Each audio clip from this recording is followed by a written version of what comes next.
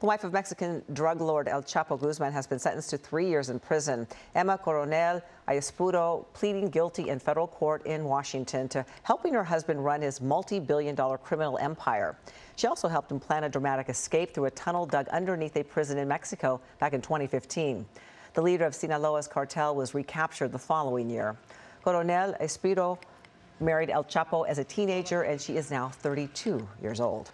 Hello, I'm Mark Brown. Get more great ABC7 content by clicking the subscribe button for our YouTube channel. And download the ABC7 Los Angeles streaming app on Fire TV, Android TV, Apple TV, and Roku to watch on your TV.